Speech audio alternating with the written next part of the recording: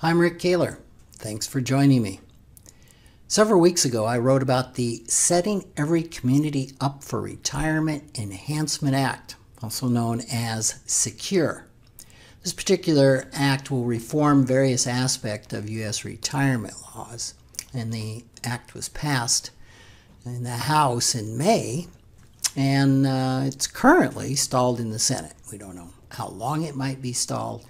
As you'll find out, I think it's a pretty good thing that it is stalled at the moment. There's a couple really troubling things about the SECURE Act. I've already recorded one video talking about it will end the stretch IRA. If that's not troubling enough, one of the provisions is going to be that it will ease regulations, making it easier for financial salespeople to sell annuities to 401k plan participants.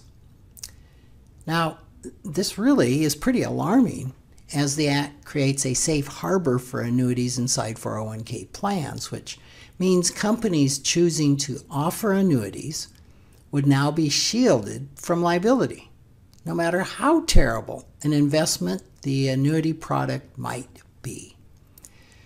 This provision really has a lot of potential for harm to 401k plan participants. Annuities always seem to be a hot financial product in the marketplace. It's really rare that I don't interview a new client that they don't have at least one annuity in their portfolio. Often, even worse, it's the only investment that they own. Annuities are not hot because consumers are clamoring to buy them, but rather because annuity salespeople love to sell them. Well, I rarely recommend them myself, and in that manner I agree with Ken Fisher. There are some good things about annuities, especially that earnings grow tax-deferred until distributed. They can be useful in this regard in special situations. Very special situations, especially when stripped of their high fees and commissions. Now, therein lies the problems. Most annuities are sold by salespeople inherently interested in the high fees and big commissions and high penalties to consumers for taking the money out early so they can afford to pay the high commissions. What that means for the investor are low returns. For those reasons, the negative aspect of annuities far outweigh any good. And even worse, annuities have no place being owned by an IRA, or as the SECURE Act would allow, a 401k plan. Regardless of fees or commissions, no annuity belongs in a retirement plan.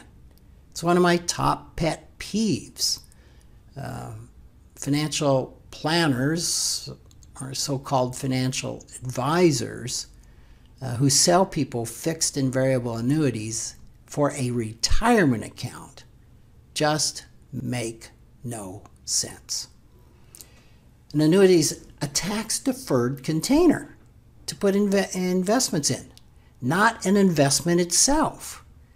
It's what investments are inside of it that matters.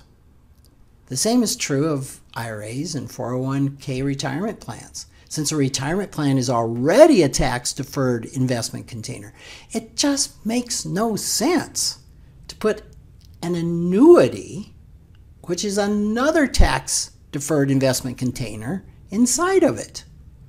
The silliness of this obvious it's just obvious to even the most casual observer that this is crazy, unless your livelihood comes from selling these products. Agents and their companies spare no expense developing convincing storylines, half-truths, and sleight-of-hand explanations of why it makes perfect sense for a retirement plan to own an annuity. But the bottom line is that annuities are sold. They're not bought.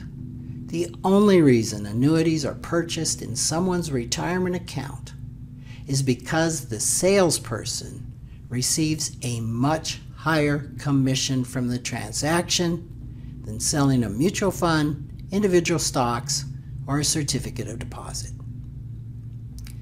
So why then did our representatives vote 417 to 3 to open up investors' 401k plans to these high-cost, high-commission, financially disastrous products? I can only surmise that most of them didn't understand what they were voting on, and that the insurance lobby did their normal, amazing job of selling the alleged benefits of annuities. Well, and maybe there was a campaign contribution or two involved. Most annuities are expensive investment vehicles that benefit the salesperson and the company that sponsors them far more than they benefit you. If you're thinking of buying one, or in the future your 401k offers the option of buying an annuity, do some digging before you sign on the dotted line. Make sure that you get advice first from someone other than the annuity salesperson, someone with no vested interest in selling you this product. Thanks for listening.